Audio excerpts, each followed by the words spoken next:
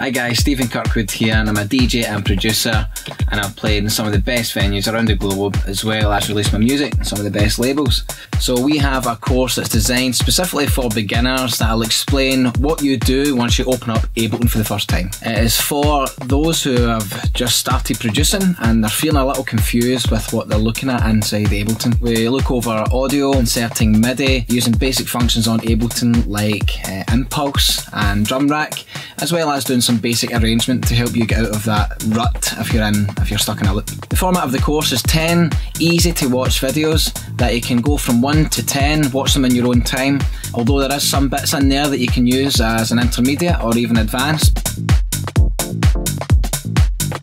A tip I would give is know your EQing, know what you're EQing exactly, and be aware of that low end, which is the very thing that will make your mixes muddy.